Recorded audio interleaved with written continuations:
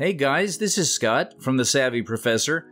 In today's video, we will discuss the meaning, causes, and how to fix your Telus modem blinking green. Let's get started.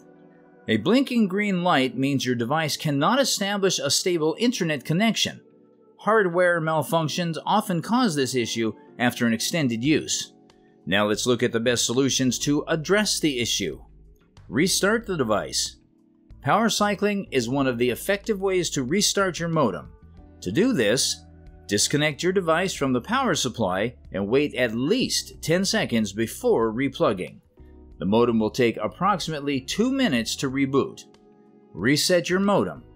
This should only be performed if power cycles do not clear the issue. To reset your modem, locate the pinhole reset button at the back of the modem.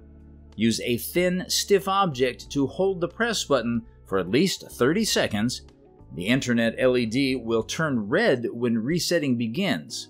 Do not interrupt the process. Resetting your modem will clear customized settings. You'll have to reconfigure the settings or use the device's defaults. Thanks for watching.